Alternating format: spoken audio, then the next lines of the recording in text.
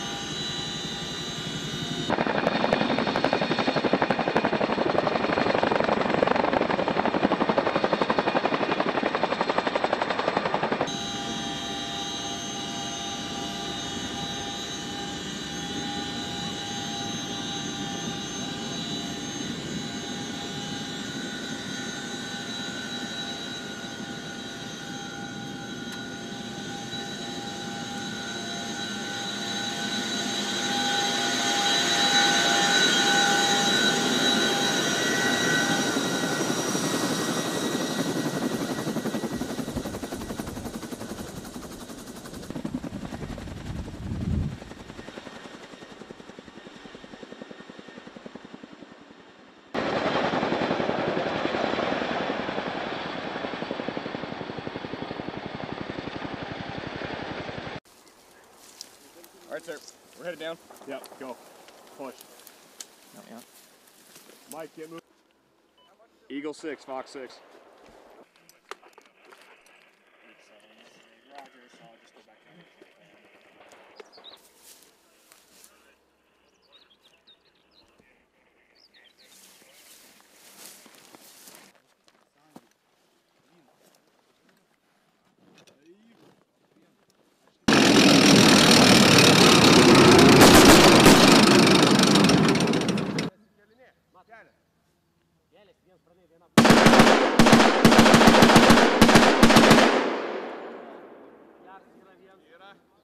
That road!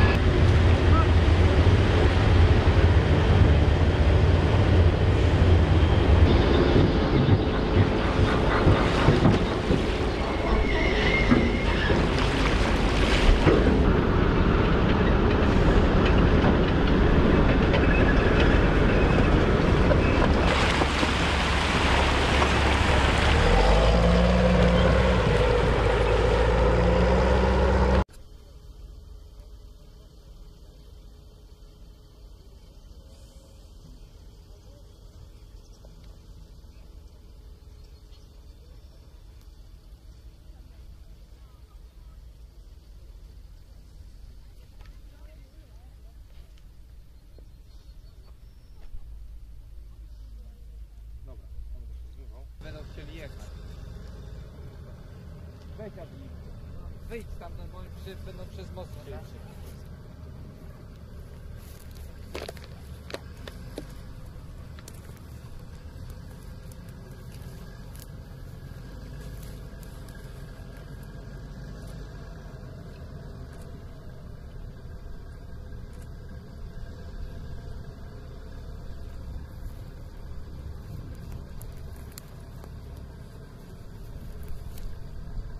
Bouncing around, so as long as you're not in anyone's way, you should be good.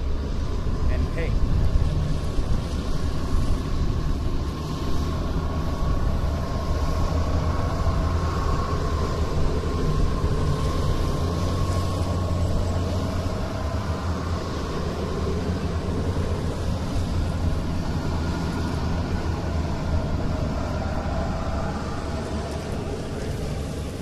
so if you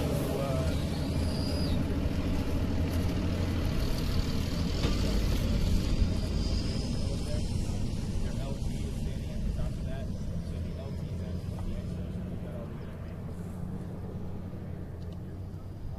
And if you need any quotes, they've got two captains roaming around. So your LT will probably be your best bet for this stuff here, just like your full time.